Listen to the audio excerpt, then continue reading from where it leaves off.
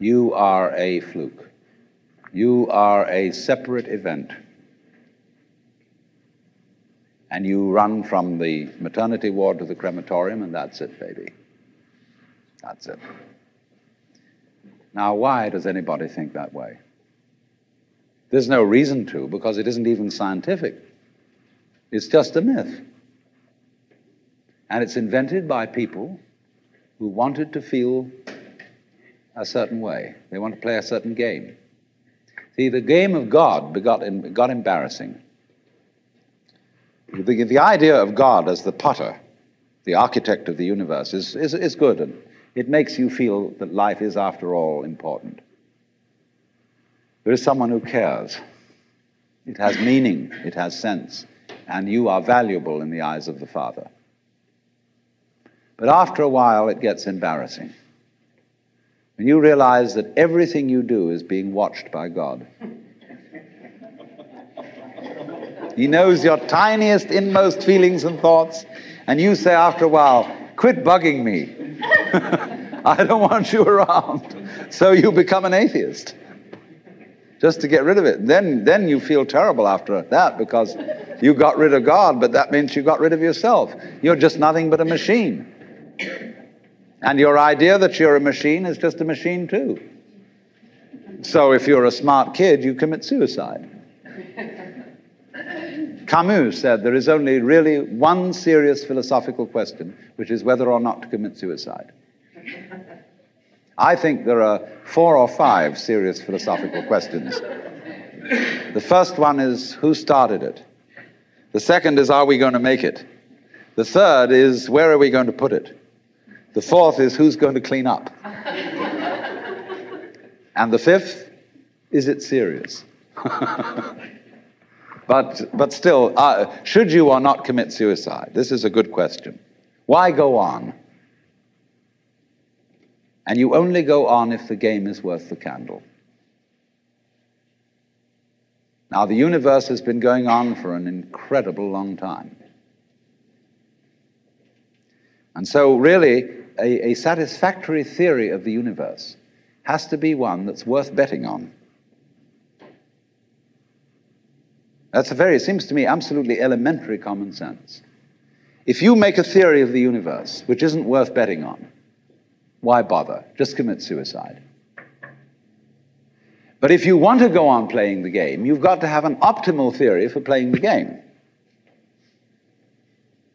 Otherwise, there's no point in it. But the people who coined the fully automatic theory of the universe were playing a very funny game. What they wanted to say was this: all you people who believe in religion are old ladies and wishful thinkers. You've got a big daddy up there and you want a comfort and thing, but life is rough. Life is tough. And success goes to the most hard-headed people. That was a very convenient theory when the European American world was colonizing the natives everywhere else. They said, we are the end product of evolution, and we're tough. See, I'm a big, strong guy because I face facts, and life is just a bunch of junk, and I'm going to impose my will on it and turn it into something else, you see. And I'm real hard. See, that's a way of flattering yourself. And so it has become academically plausible and fashionable that this is the way the world works. In academic circles, no other theory of the world than the fully automatic model is respectable. Because if you're an academic person, you've got to be an intellectually tough person. You've got to be prickly. See, there are basically 2 kinds of philosophy. One's called prickles, the other's called goo. And prickly people are precise, rigorous, logical. They like everything chopped up and clear. Goo people like it vague. For example, in physics, prickly people believe that the ultimate constituents of matter are particles. Goo people believe it's waves.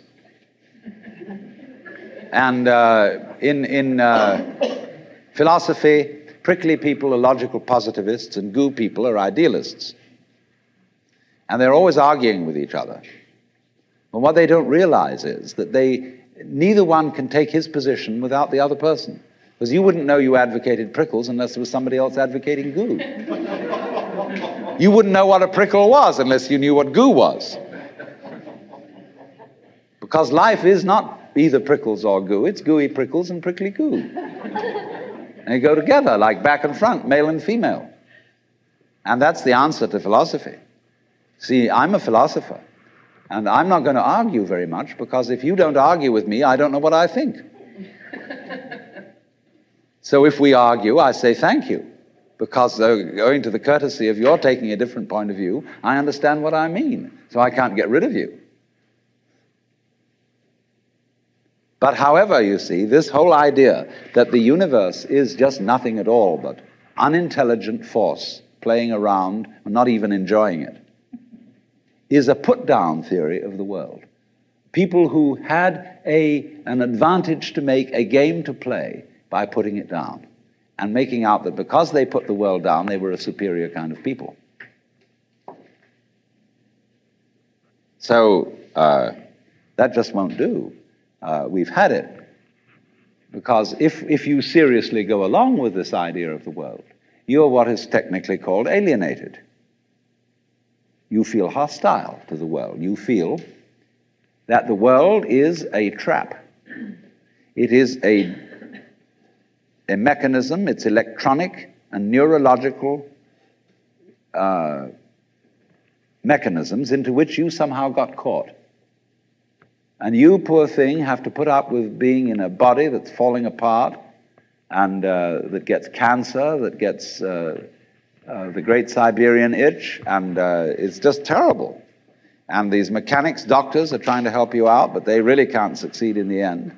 And you're just going to fall apart, and it's a grim business, and it's too bad. So if you think that that's the way things are, you may as well commit suicide right now. Unless you say, well, I daren't, because there really, after all, there might be eternal damnation in the back of the thing if I did that. Or then I identify with my children or something, and I think of them going on and without me and nobody to support them.